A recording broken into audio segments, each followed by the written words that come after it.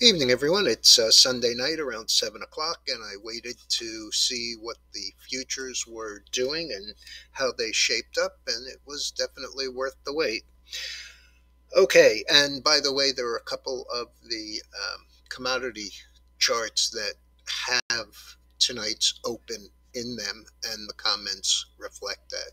That's usually not an issue because that's usually one of the first things I do on Saturday when I start to do the letter.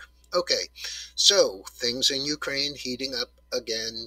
Uh, Lots of propaganda in both directions. Putin's unhinged. The government's doing nothing. The $630 billion of all belongs to the oligarchs and to Putin himself. So that doesn't really help the country. Bottom line is futures are down hard tonight. I'll start with the S&P is down 92. It has been another 30 lower. I saw it down about 112, 120 uh, very early on.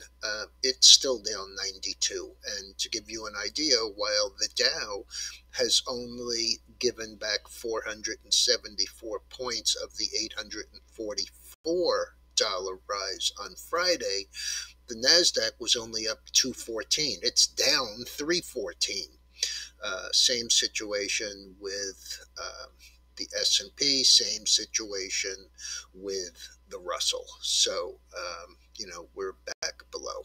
On the other hand, the gold is up 23, which is it's okay, but it was down hard on Friday. As you can see, after trading up here at 1976, it closed mid range and only 1926, so $50 off the high. And then on Friday, it was down another 38. Tonight, it's up, but it's only up 23. At the high, it was up about 48. So we'll see how this acts overnight. You have to remember these are very thin markets at night, especially Sunday nights.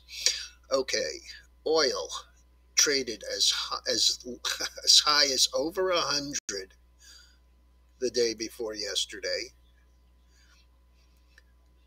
then closed on the low or near the low that day, was down again on Friday $1.22, even though it was up on the week.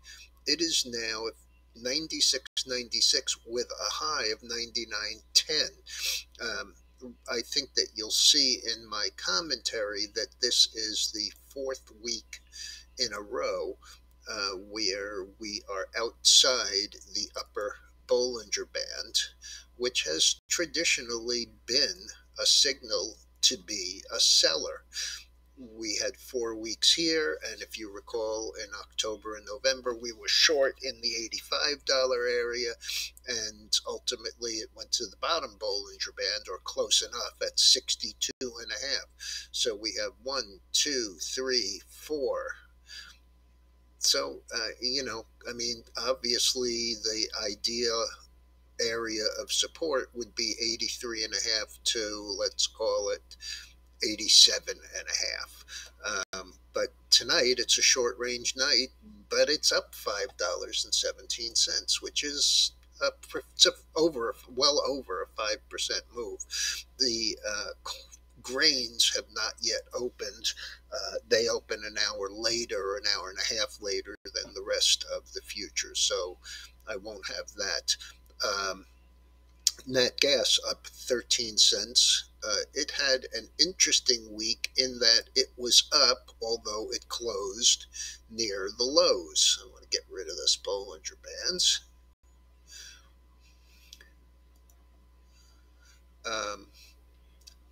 Closed down here at 439 and change, or 449 and change. Tonight we're trading up 13 cents at 460. I can't get excited about this because I know there's a lot of resistance up here. So we'll have to see how this market shakes out. But we only have very small position left in that, having sold those 89-cent calls for 285 on Thursday. We also, just so that you recall, I also bought the Russell, the inverted Russell RWM, as a sign of balance when we have as many long positions as we have, even though we had 100% upsale on the first half of the TJXs. We have the we only have small position in UNG, having sold it as high as $3.20. Um, we still have positions that concern me, and so in an effort to be a little bit more balanced in an erratic market like this, we own the Russell reverse. All right, everyone. It's going to be an interesting week again. And as I said, we're down about 100 on the S&P, 345 on the NAS, down 500 now, and still well 100, over 100 off the low there in the Dow, and down 52 in the Russell, with the low about $13 lower. Have a good evening. I'll be back pre-open tomorrow.